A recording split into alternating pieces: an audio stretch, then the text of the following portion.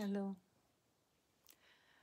Thank you very much. This is the third video of the cycle IDS Mudra about the ground, the path, and the fruit.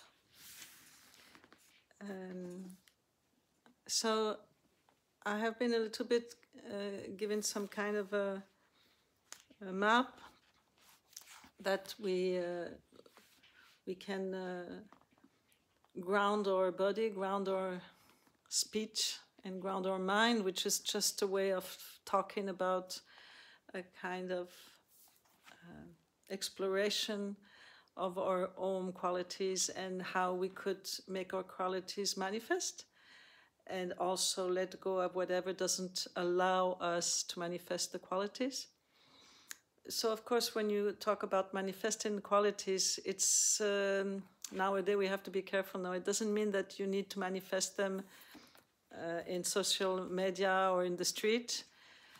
It's just that if you do manifest them to yourselves, and if you live like that, if you live with this connection, this friendship towards yourself, which is also a connection to your inner qualities of wisdom and of compassion, which are naturally present in the human precious body, which we are also talking about since last session. It will slowly become obvious that some things are going to change about how you react. It's going to become obvious that you'd feel less entangled with emotions that are nervous or too much reactive, because sometimes we react very quickly and it's probably not based on what's really happening. And then, of course, the reaction can make something happen that was exactly what we didn't want to happen, but our reaction provoked that. That's how usually wars are happening. It's very important nowadays, I think, that all of us do our best to help each other, to put more energy in the sense of human beings, not auto-destructive, not destroying ourselves and destroying our environment. I don't think it's too much the idea of fighting people, because that's also going to lead to war, which will destroy much faster everything. It is more understanding the roots of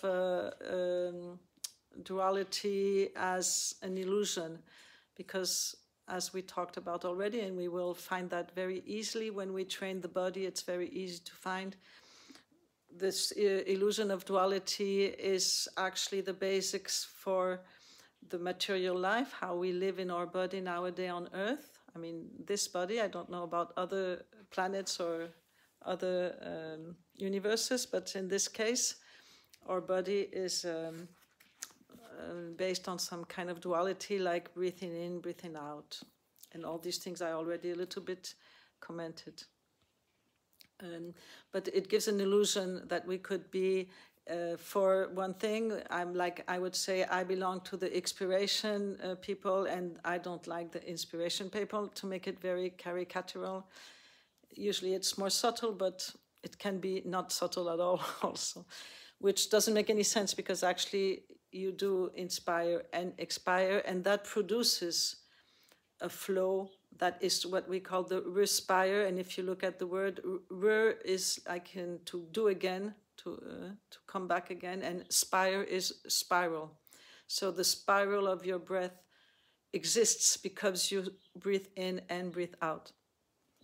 So this is an example, but as the same way it happens between us and people, we react very quickly, or we have some kind of a certainty that something is happening, but actually it's not really happening the way we think it is, because we only are one-sided on the situation, and then our reaction is very often rooted in some kind of memories or some kind of family habits, or just some kind of very strong identification with fear. And so we make happen something that was not going to happen. I could give an example that's a little bit obvious, like a couple, one would be jealous of the other and being so much jealous, and so much accusing that the other ends up doing that thing So we're not going to enter this now because this is more about emotion, but it's important to understand that the more you understand the grounding, the easiest it is to do the path, because the path is actually when you're starting really to experience properly and thoroughly and genuinely the grounding. That's how it starts. And actually, there's not much more to it at the end, because the natural qualities, they come up as you ground and you ground more. So the grounding is like almost everything.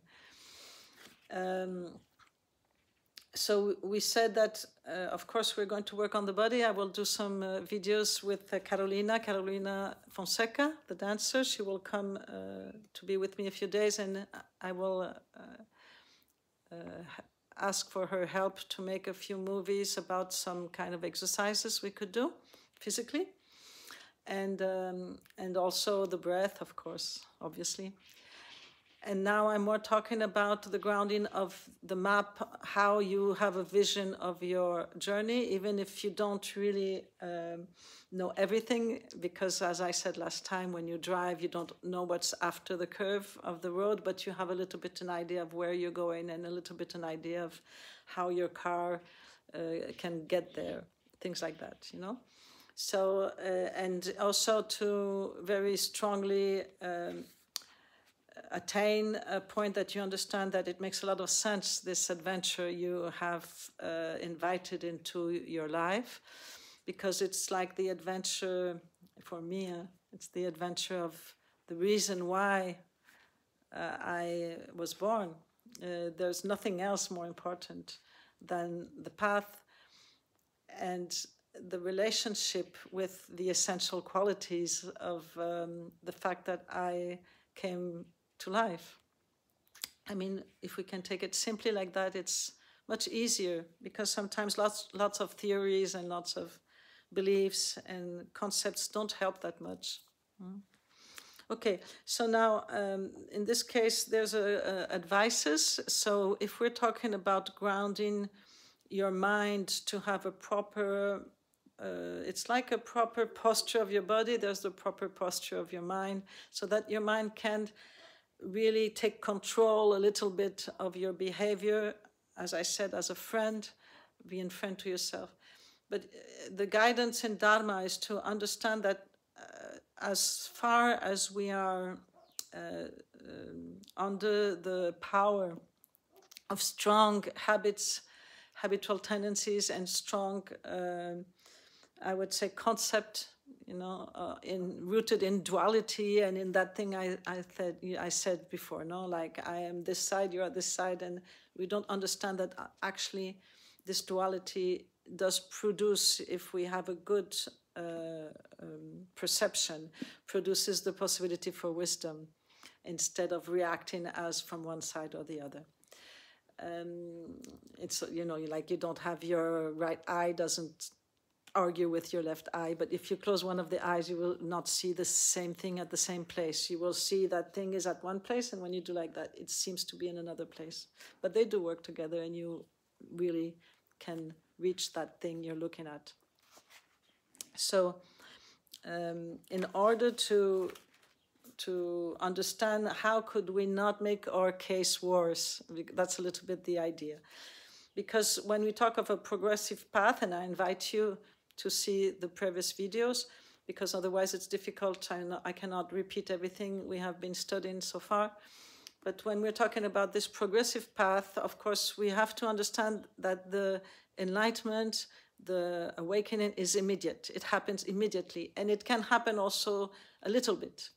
You know, you can have little awakening, little satoris, on your meditation or in your daily life, or even in the midst of something that you were not expecting at all. It can happen like that. It's immediate.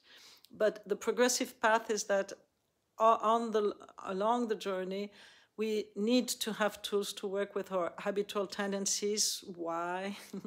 Because we have a tendency to make things worse.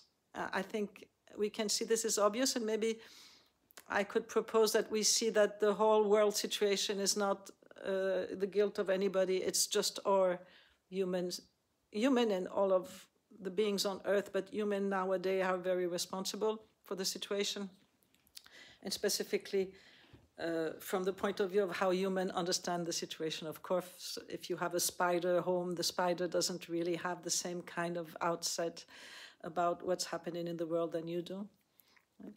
But it is obvious that there are less insects, for example, than before, and things like that. So this is the human being a little bit making, obviously, his ownership on everything a problem.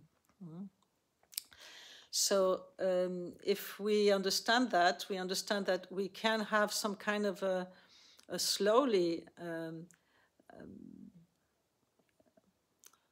I would call that some software, you know, because we have internet now. So software is that you have something that helps you to do something in a proper way, easier. So it's a little bit like that. And everything we invented in internet and artificial intelligence, it is an extension of what we already have. We already have internet in our own mind. It's already there. It's just that we are so much interested in everything that is out that we did not really realize that we have this inner ability.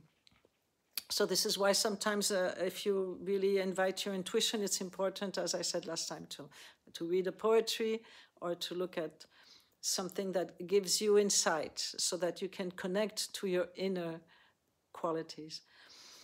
But if we take it a little bit more like how you build the structure for this intuition and practice to happen happily, you need not to accumulate more bad energy, because the more bad energy sticks to you as a being, the more this bad energy is there. And I'm talking about our own production of bad energy, you know, because if you understand the Dharma, you understand suddenly that others are not really the problem, you know, because you can work with others thanks to your own qualities, but you first have to link these qualities, because otherwise how can you work with the negativity of others? You don't have to fear too much others. Maybe, of course, if you're a strong smoker and you stop smoking, maybe don't go too much in places where everybody smokes, of course, makes more sense, no? Things like that. I don't have to say these things because it's very obvious. Now I'm going to talk a little bit about the idea of the foundation of how we create a mindset regarding the Tibetan Buddhism. And the Tibetan Buddhism, as I said, is really the condensation and also elaboration inside this condensation of all the techniques they could gather together of the Buddhism, together with tools that come from lots of traditions. Of course, when I say the tools come from lots of tradition, it's very simply. It's because we're human beings and we share things. And, you know, I live with a person who's a Sufi and I'm a Buddhist, and we share things. It doesn't make any difference. It doesn't matter because we don't care about labels. You understand? But in the case of Buddhism, as I said, and I will insist, what makes the difference of Buddhism with a lot of other paths, it's not most of the things, the spiritual path are very much alike, but it is, maybe I would say two things. One is the technologic is really, really very contemporary. It's like the Buddha was always contemporary since the beginning, because he went to the direct things that happens to human beings, no matter what is the culture, no matter what is the time. And it's not about revelation or about believing in things. So the technique are very important and very sophisticated and very effective, and very different kinds of ways of working with different techniques. But the other thing is there's not any belief in some kind of a entity that would create things, like we would call it God or goddess or gods or goddesses. In Buddhism, gods and goddesses are beings just like us with other kind of qualities, but they are not the creators of the world, okay? Because when you reach a state of awakening, even when you have small awakening, you start to understand that it's not the truth to project some kind of consistent explanation of this state. It is a very deep state that is not, like says the Buddha, it's a place where you don't have the eyes and the seeing things, or you don't have the ears and listening to things, you don't have the thoughts and thinking about things. So it's impossible to describe. So it's very difficult to project that as being somebody who created things, or start to project on that experience an explanation that does some kind of, it can destroy the experience, because the experience is very much free from this entanglement in relationship with what we see, what we think, what we hear, what we feel. Of course, it's not that you disrespect the life, because everything in Buddhism is always about, in the same time, respecting relative truth, which is what you see, what you hear, what you feel, what you smell, what you think, but also the absolute, which is absolutely free from all of these. So this is always working with this paradox. I really have to insist on that. And so when you relax in this paradox, and you can find a kind of a silence, which is the silence is where the music happens. The silence is where the voice can reach far, you see? Because thanks to the silence, there is the possibility to hear. So this is why the form is void, the void is the form, and the form is not either than the void is not either than the form. So this is how we work as a Buddhist, straightforward into the reality here and now, and not too much going into beliefs, into different why is it, why do I exist, why does this, why does that, because this is considered as distractions. Distractions are the main obstacle. So here, this book, I want to recommend you this book. I can recommend you things slowly. I will start to be a little bit more organized. Now I'm just experiencing this video things, but slowly I will make it more organized. But now already you can see it's the words of my perfect teacher, of Paltrul Rinpoche. This is Padmakara translation group. You have this book in many languages, so it's translated in many languages. It's a big book, but it's very easy to read. And I want to recommend you this book. In the same time, be careful, because in the progressive path, we explain the world a certain way in the beginning, and as you get closer to the great perfection, Dzogchen, or Mahamudra, which is another way of saying that, the closer you get to that vision, the more different, how could I say, the closer you get to that vision, the more things are seen in a different way. You understand? It's like in the beginning you see a lot, how can you work with the faults and with the difficult things, and how can you avoid being negative, how can you avoid creating suffering so much for yourself and for others.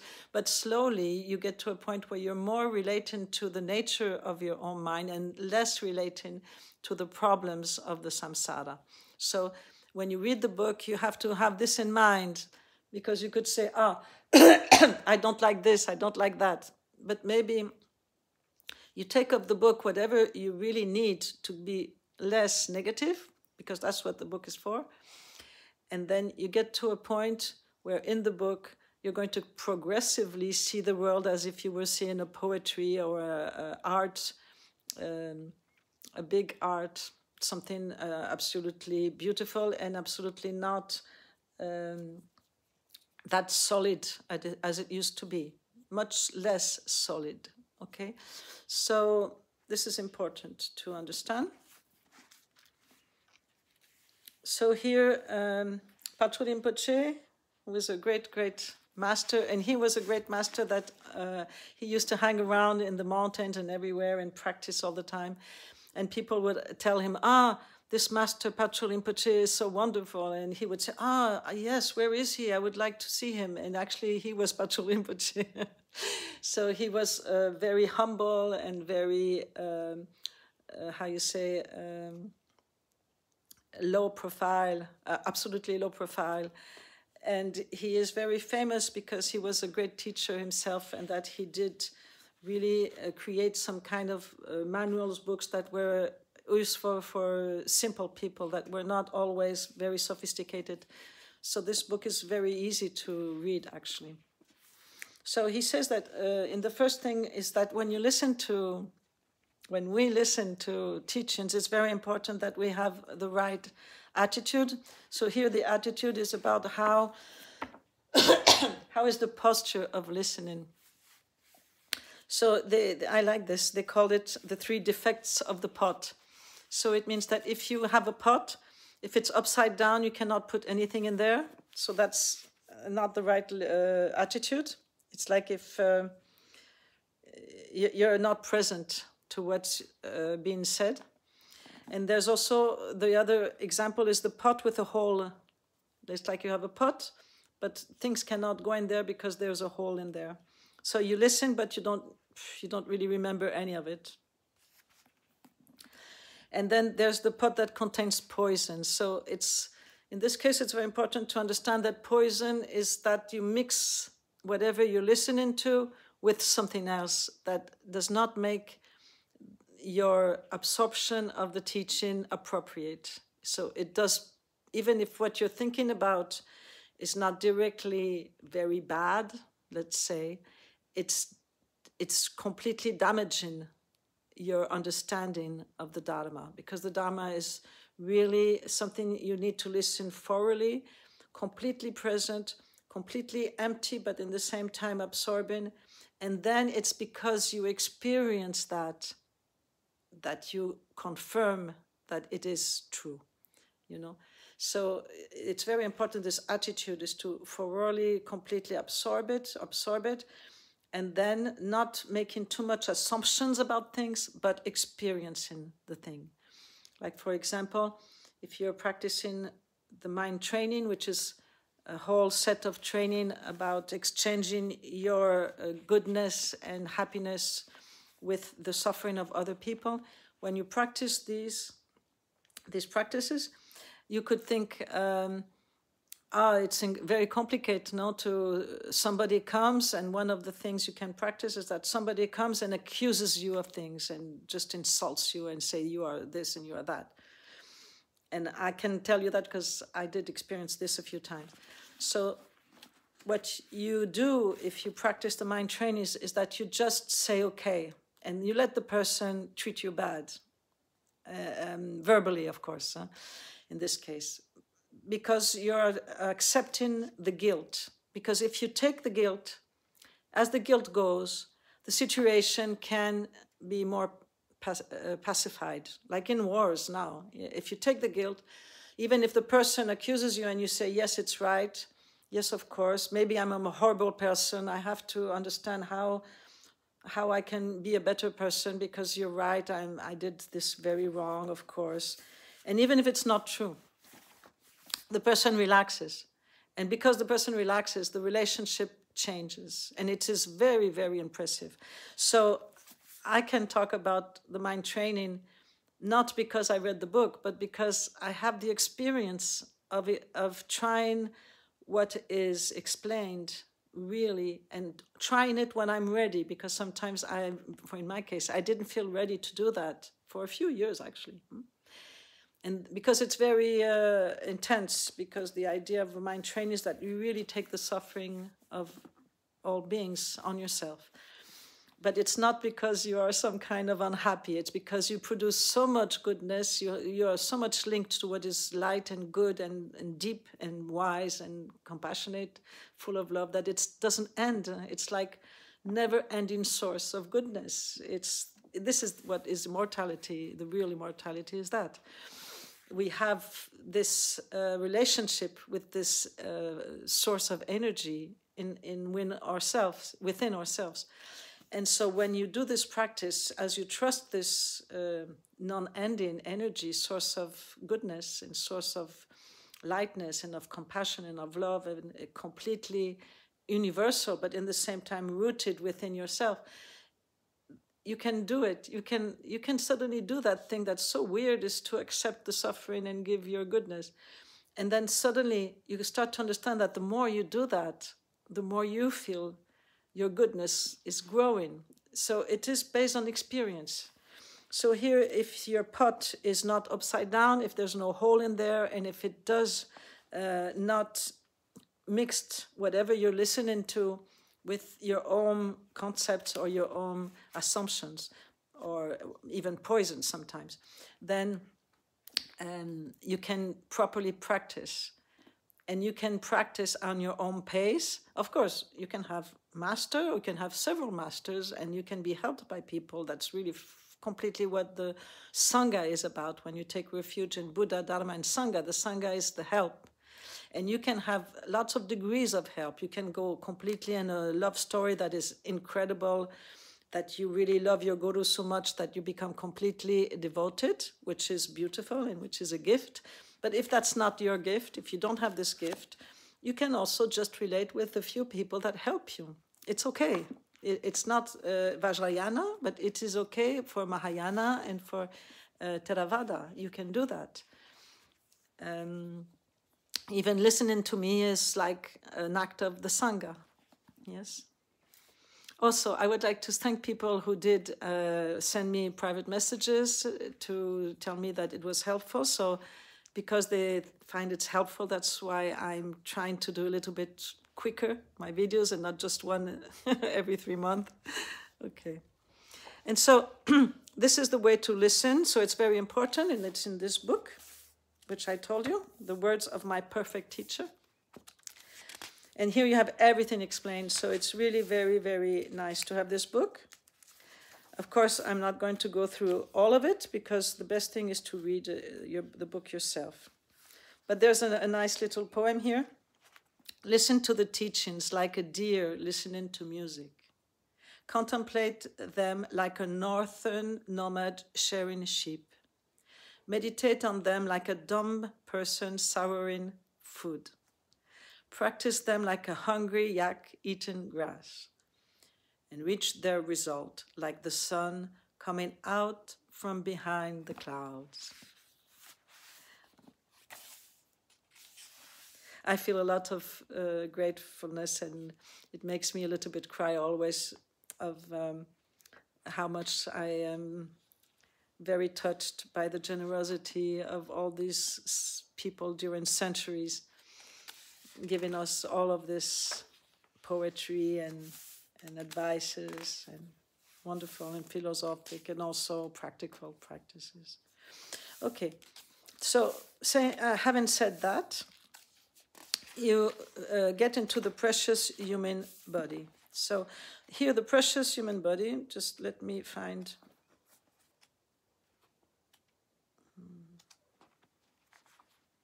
Just let me find the... Yeah, the idea of the precious human, it's the whole chapter is about the precious human body. So, you understand that you have freedoms. So here it's explained what they mean by freedom. And what is precious in your human body is that you are able to practice. If you're not able to practice, it's not a precious human body, it's just a human condition. The human condition is a condition with a lot of sensibility to pain and a lot of sensibility also to love. So we have these two that can help us because we understand pain and suffering. We can arise our wisdom to be lovable and to also be full of love. Mm.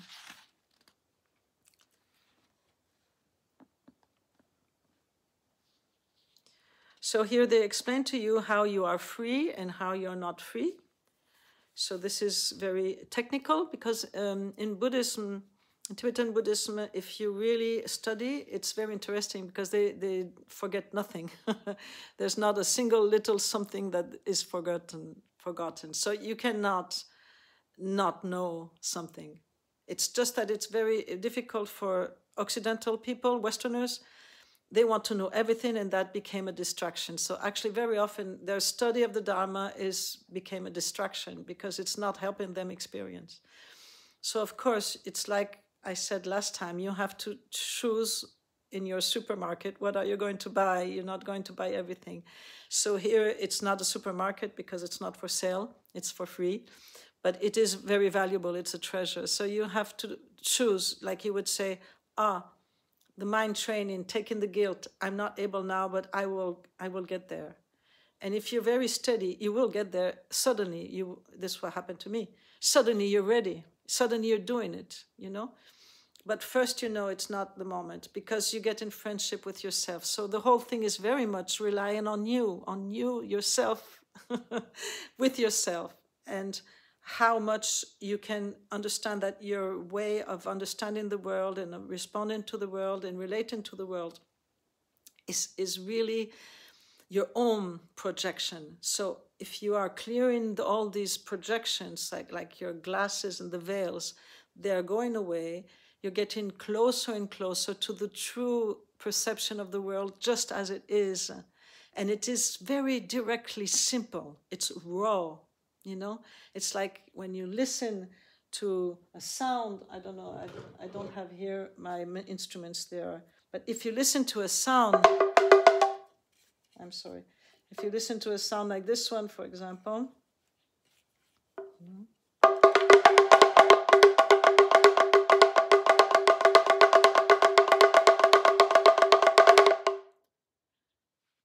you just let the sound be, and you just let yourself be, so that there is not so much I and the sound.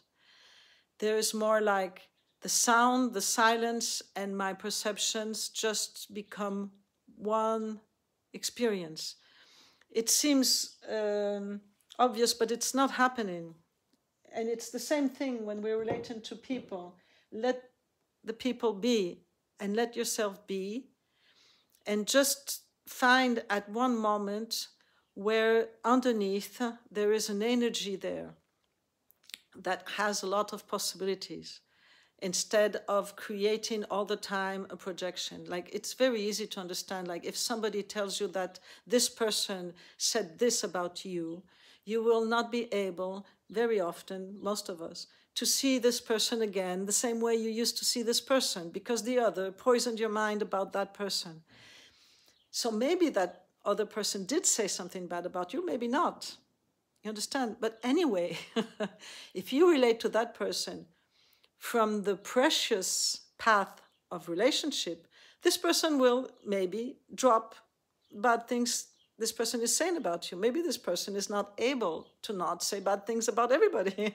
You know, it's just like that. And it's the same for yourself. If you say bad things about people, maybe you understand that you don't want to, but you can't help yourself. You know. But when you meet somebody who is able to accept you just the way you are and to relax, you relax, and then you stop doing that. You see, this is how war stops. War is all about these things, and it's, of course, about food and about generosity. But of course, this is obviously the generosity, the key, of course. But anyway, we're going to keep on doing this first, okay? So your body becomes really a precious body when it is free of everything that doesn't let you be a practitioner in the sense of relating to yourself in the way of raising your wisdom, raising your peace, raising your qualities. And accepting yourself just as you are in the same time, of course. Yes? I think I'm expressing right. And so, yeah, and then there's some advices that, for example, if you want to keep this good condition you have, if you have this good condition of freedom that you're able to practice, you need to perform in a virtuous way, because if you don't sort out positive energy, your conditions are not going to be good. The condition is a little bit like your ground for planting. If your ground is not properly ready with what is needed, water and nutriments and whatever is needed for that tree or for that tree or that plant cannot grow.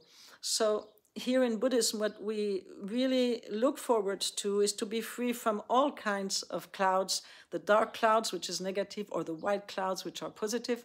But we need more white clouds than dark clouds to see, to have light, to be able to practice properly. And then the clouds just can, at one point, vanish in the mind. And it's about the mind. So the positive energy. So you need to understand how is it that I produce suffering, and how is it that I can produce merit. Merit is that you are giving yourself a good condition of life that is proper to practice. It means that you just have what you need. You don't have to have more than what you need, but you learn how to have satisfaction and to be yourself some kind of a good person to be with, or a good person to has good influence on people. So let me explain. It doesn't mean that you're all nice all the time, because this sometimes is wrong. You know, I met very, very, very genuine, great people and great masters that are not nice, okay? So it's not about how you pretend to be, yeah? That you pretend to be all yes all the time. It's not that. It's more the genuinely goodness of yourself, and in the same time as you're not rejecting your character, or, I mean, if you are, it's like flowers, some flowers are very soft and some are a little bit picky, or like the roses, yeah, and the rose has this, you can hurt yourself when you touch the rose, So if you are like that, if you're like a rose, you have this beautiful rose, and in the same time, if somebody touches, he can hurt. It's just okay. It's not that you are doing something wrong. It's different. You understand? Doing something wrong is having this idea all the time that the world around me is something out of me, and I have to defend myself, and I have to grasp something out of it. So this is where, and also I don't understand anything about it. I'm always projecting on it. So this is where the black clouds come from. It's not that you need to behave that you look all sweetie honey. Yes? If you are sweetie honey, that's very good. But there are some people that are not sweetie honey. They are sore and hot. And it's okay too, because that's how it is. No, it's the diversity of beings. It's no problem. I want to really say that, because nowadays a lot of techniques for being successful, supposedly, in life is to be all sweetie and all honey. But it is a very big problem when that becomes a way of fooling people and fooling oneself. Yeah, it has to be very careful about that. Yes. It's like you're going to start to like everything. Just imagine you want to grasp something out of somebody, so you're going to like it all the time, so that somebody sees you. So this is a very simple thing that we do on the internet, but it's a way of not being genuine, yeah? It's a way of trying to grasp something out of somebody. But if you really establish a real heart relationship with the world and with people, at one point it's not about fear and it's not about hope. Yeah, it's really about the direct, raw connection, the true connection. And even maybe you can listen to the truth of that person if that truth is not nice for you. Or maybe you can also, as sometimes, even say the truth. Maybe not all the time, but sometimes, yeah? So the second meditation about your precious human body is it's not forever. So this is very important, because this is really important. Because I always thought this was very obvious, but I think we are afraid of seeing things as they are. It is not forever, because you were a baby and now you're not a baby. So it changes, and everything changes. So there's not a single thing that you possess that you will possess forever. Not even your human body, not even health, not even wealth, not even relationships. People die. things like you can have an electric piano, and then at one point some of the touches don't work anymore. There's no more sound. Or you have a washing machine. I have a problem with the washing machine. It doesn't work suddenly. So yes, it's obvious, but we forget about it because we are suddenly in some kind of a drama, unbelievable drama, because something happens to us. And it seems that like if we were not aware that that is really the way it is. Of course, I'm sad if I love somebody or an animal or something and that person is gone, somehow gone forever in a certain point of view. Not gone forever in my heart, in my dreams, or maybe in some kind of a different dimension, but gone forever on my daily life. And of course, I'm sad. That's okay. But the very dramatic reaction is because we didn't realize that it is the way it is. Everything we have, everything we are, everything can just go now. And that's the proper way of understanding wisdom. Because if you don't understand that, there's no wisdom.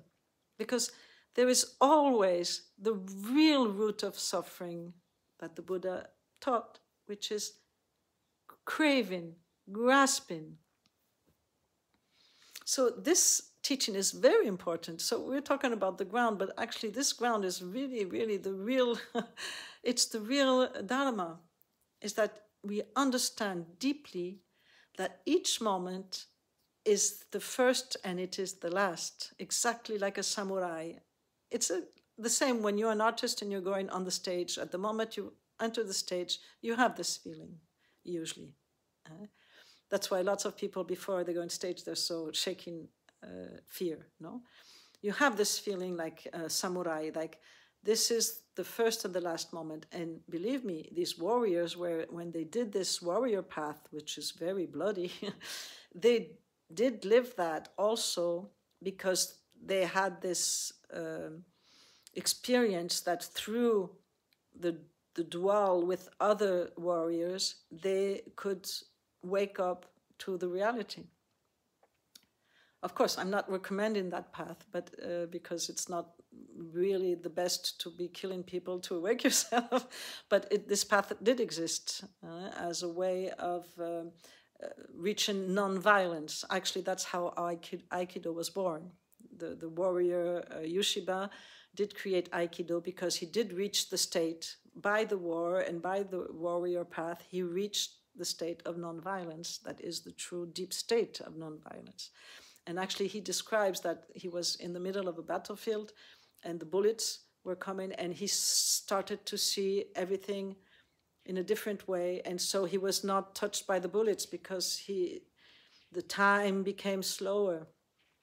That's my way of explaining it. Huh? Maybe that's not right, but that's my way of explaining it. It's like if the time is not the same pace, he could really be completely aware of the bullets and not be killed. And that's when he understood that the non-violence was so important. Because he reached the state of non-violence within himself, which is no fear, which is the full acceptance of death, the full acceptance of impermanence. And so you can reach satisfaction. It's a little bit like if you have a fast and don't eat for a few days, and then when you eat something, slowly you get the full taste of things. So this is very important. So the impermanence is very important, and to meditate on that, so it means you look at it, please don't make a drama out of it. Yeah, you listen to music and then the music is finished and you still have the echo of that music. And then slowly, slowly, slowly, slowly, slowly, the echo just dissolves into silence. And you met somebody, and then that somebody is gone now, and you go your home, and maybe you will never see that somebody again. So that's why it's so important that we can understand that our people are in our lives, even if you're married or your husband or your wife, whatever, maybe you never see them again. So be very aware of the value of what is your goodbye every day, what is your hello every day. Because sometimes we live with somebody and we think it's just like it's part of the, no, of the furniture. No, it's not like that. The truth is that everything does go at one point. And then you can also be, as I said, smart.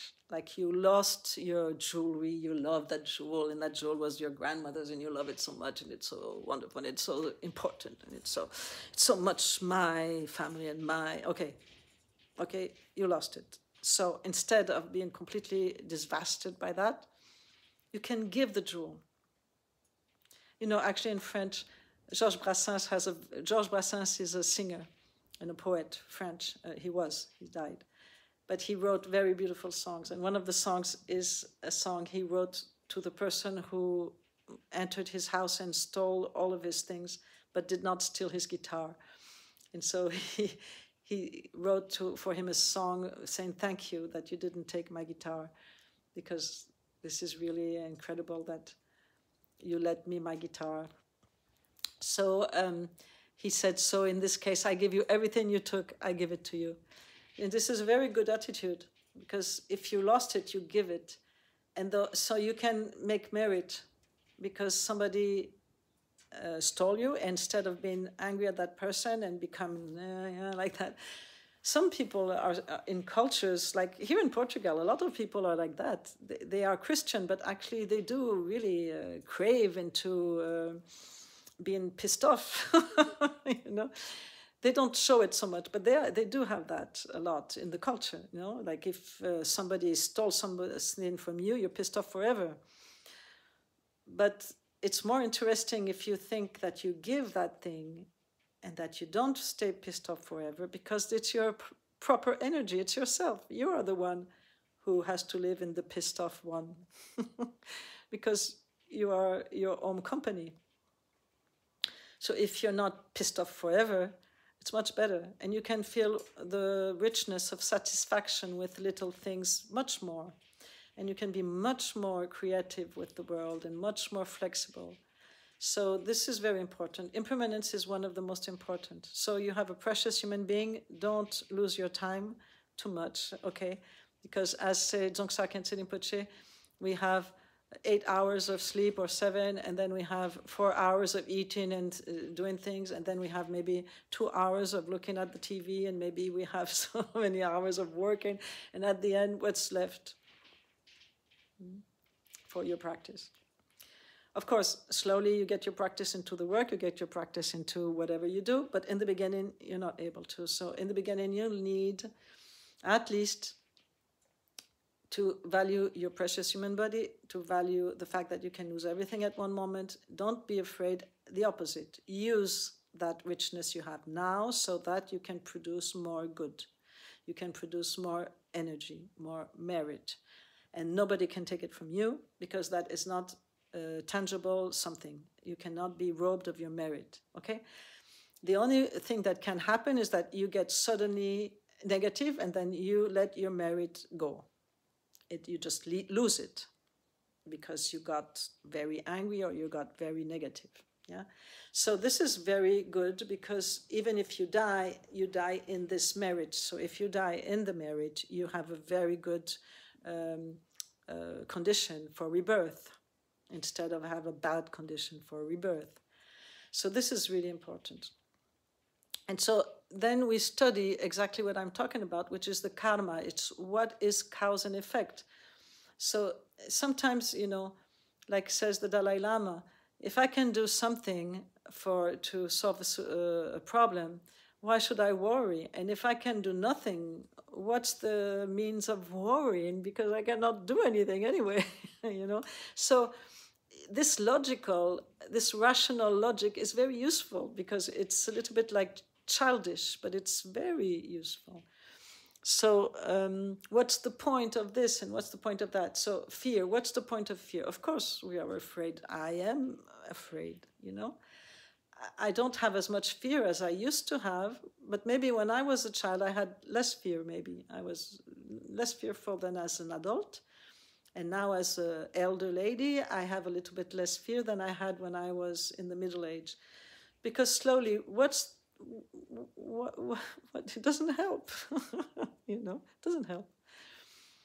Of course, you have this instinct, no, that the fire burns, so you take your hand away. But that's not exactly the fear I'm talking about. I'm talking about the fear, for example, of death. Somehow, death looks like birth, because actually when you got out of your mother's womb, you died from that condition. And actually, most of us don't remember. And then you were born in another condition, which is not in water and not with the food coming from your belly button, but from the navel, no? You know, the food comes from the navel when you're a baby. And then you get out, and then you have to breathe suddenly, and it's very painful because the oxygen, hurts. Yeah, the oxygen is at the origin of material existence on Earth. The oxygen was a poison. So now we got used to it, but it's some kind of it burns. So when you're born into air, and you're not anymore related to that other body that feeds you. So it's like if you were dying, but you did born again. And so when you're going to die, it's the same thing. It doesn't change. You just go from one condition to the other because the consciousness never stops. It's not exactly like saying I'm eternal. It's different because it's not me. It's a changing process of experiences with an awareness that is aware or not in that process. Yes. So the more you understand that death is actually an opportunity for awareness, the less you fear it, because you start to understand that this is your best, it's like your one-shot opportunity. Maybe you have one later, after death, no? But at that moment, it's very important. So everything about fear is like that. I'm not saying we don't have some very deep fears that we cannot help. Of course we do. Yeah, of course I do. Yeah. But you do use this childish logical thing to overcome that without, as I said, we're a friend to ourselves. So you're not forcing yourself, but you can slowly start to relate with what makes you afraid. Just like the psychologists do. You be your own psychologist, yeah? So, or even also, I could say also things you don't like. You know, like I don't like beans, or I don't like this, or I don't like that. You can also slowly understand that maybe you end up liking it. Or I don't like Wagner music. And then when I was younger, I didn't know Wagner and I didn't like it too much. And my, at that time, husband put me in the dark, shut off all the lights and put me Wagner. So I just listened in the dark to Wagner. And I discovered that Wagner was incredible. And something I didn't like became something I was really liking very much. And I listened a lot for many, many hours to Wagner's music because it's very, it's a very, very powerful feeling of sound. It really drives your imagination, no? So the karma is also look into what happens, like if somebody tells me something, what happens in my mind, and how does that change my reaction? So when I do the same, how does it do on others' mind? When I do something, there is a consequence. And when other people do something, there's a consequence. But everything that I am made of and everything that people are made of and things are made of are all in this frame of causes and consequences from the point of view of the materialistic setup, things, bodies, no? The 5 elements. Of course, if you go into the quantic energy, you find that things are not exactly like that. They have another, but when you go in the quantic energy, you're going into this awareness. You're getting into the camps of consciousness. So it is a different way of understanding the world. And nowadays it's very important we understand this, because on one point the karma is important, because if I do shut the door on my finger, I will have a hurt on my finger. Maybe I cut my finger. So it's just true. Even if the door is not that solid and my finger is not that solid in the minimal study of material, yes? So we need to understand that the world is really solid within the solid awareness of people, like animals, fear, craving, all this setup of craving for food, craving for love, craving for sex, craving for this, or fearful of this, fearful of that, all of this hope and fear thing, it does obey to rules. Like if you hurt somebody, that somebody will experience something that creates an energy. It's like that. So this is very important because the karma is how the causes and conditions gives you the place, the time for awareness.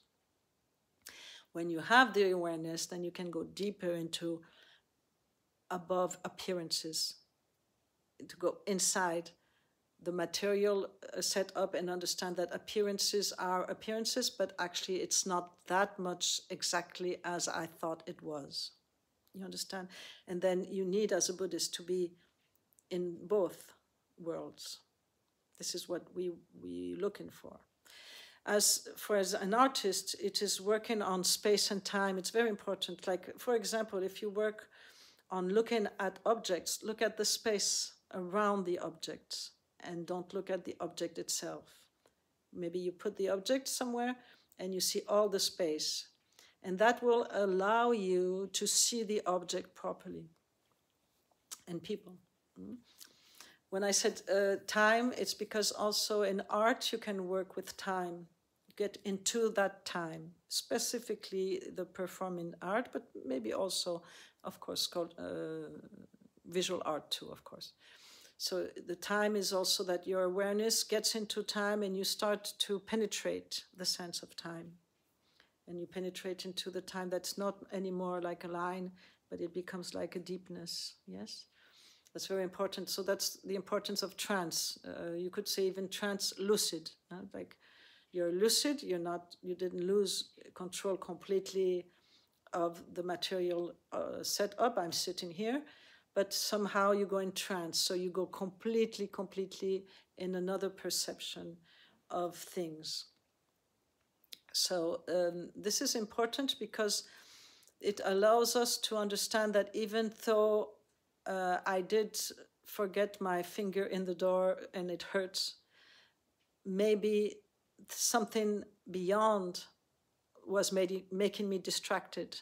And maybe that thing that made me distracted is something that can awake me. So that pain and that thing that happened to my finger can become a way of understanding deeply my presence and my consciousness. It's not, oh, I was so stupid, I let my finger, I was distracted. It's not like that. I told you, be your friend. I'm insistent. If you want this to be useful, your critical mind should be useful. Your critical mind should not be something that hurts people, that makes bad. You should not use your critical thinking to sort out all the defects of everybody online. It's not good energy for anybody. It's not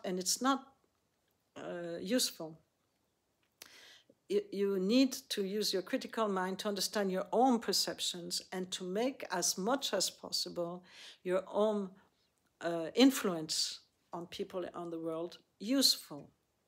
That does it make any sense to say this or not? Sometimes, even there's a great, I think it's Shantideva said, if you are full of emotion, just stick there and don't move like if you were a piece of wood. Makes a lot of sense.